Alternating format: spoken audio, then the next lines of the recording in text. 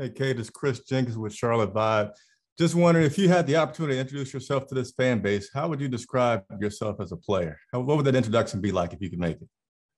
I would say that I play the game the right way. I'm going to come to work every day, and I'm going to give the organization everything I got.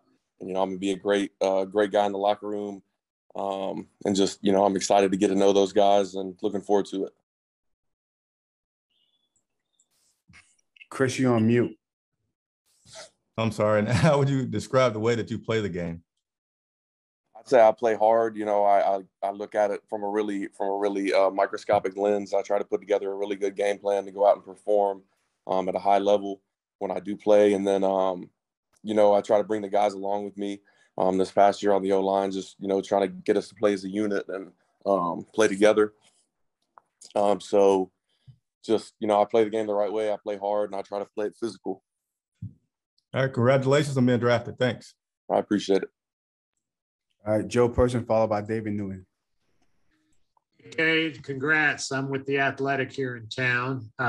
Wanted to ask you where the Panthers have been telling you they kind of envision you playing. Haven't really had that conversation with them. I assume somewhere, I played all 5 positions, so I'm assuming, anywhere on the inside with the ability to play tackle. So haven't had that conversation yet, but looking forward to it. Did I hear you to say you're kind of more of an inside guy first, but can play outside? Yes, sir. And then I wondered, too, if you had any connections to the organization, players, coaches, staff, what have you? I don't have any I don't think any of my former teammates play at the Panthers. I met with them at the Combine, but no former connections. How about to Charlotte? I've never been to Charlotte. I'm really excited to see the city. I've heard it's beautiful. I've heard great things about it. So never been there, but I'm really excited to go. Appreciate it, kid. Yes, sir. Thank you. Hey, David Newton, ESPN.com. Congratulations. If you bring me some ribs from Calhoun's on the river, I'd be much appreciated. Yes, sir. I want to ask you too, how did a kid that you grew up in Knoxville, didn't you? Yes, sir. Grew up in Knoxville. And then you go to Georgia. That couldn't have sat over well with your family, did it? How did that work? And then you end up back in Tennessee. For sure, they supported me going to Georgia. They were gonna come to any game anywhere I went. If I went to school in California, they would have been at the games. They would have supported anything that I wanted to do. But after my 2 years at Georgia, my little brother went to Tennessee, and ultimately it was my best decision to come and play with him. We had a lifelong dream, to play college football together, and being able to come back to Tennessee and do that with him was so special. And you said you hadn't had the conversation about where you will play. What do you feel like your best position is? I feel like anywhere on the O-line, anywhere where I can, come in and add to the value of the team, and wherever they need me, I'll be willing to play. Okay, appreciate it. Thanks a lot. Now I look forward to those ribs. Jason, go ahead, Jason. Thanks. Hey, Kate, Jason Brown, TV reporter, Spectrum News 1 here in Charlotte.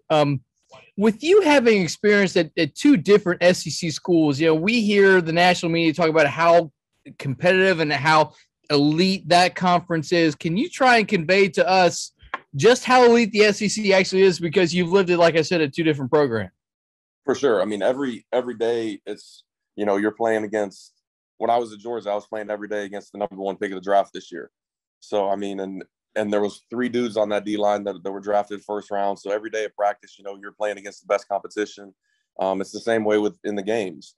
You're going to get a dude who's going to get drafted, first round, top 2 rounds, All-Americans. It's, there's not really a down week in the SEC. Every week you're getting a guy that's a really good player. So it's definitely elite. I would say it's the best conference in the United States. And then do you sort of feel that even though you were picked in a later round, because you've had that competition, whether in practice or week in, week out versus your opponent, that it really prepares you for what the NFL is going to be? Absolutely. I definitely think, playing in the SEC, I've seen some really good players and learned a lot of good things throughout my years in the SEC. I think it prepares me well for the NFL, and I'm looking forward to it. Good luck to you, Cade. Welcome. Thank you. Thank you. All right, we'll finish up with Joe Person. Hey, Cade, wondered if you had any background with Ike Ekwonu, who got picked here Thursday night. Yeah, it was actually funny. We were sitting right next to each other, side by side on the plane to the combine, so it was a tight squeeze. But had a good conversation with him on the plane. He seems like a great dude. I know he's a heck of a football player, and I'm excited to bridge that relationship. Were y'all in coach?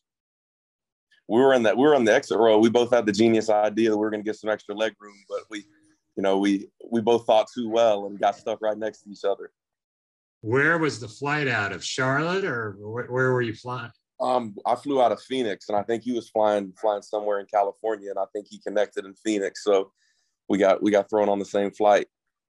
Did y'all, like exchange numbers? Were you telling war stories? Or were you mostly had your earbuds on, not doing much?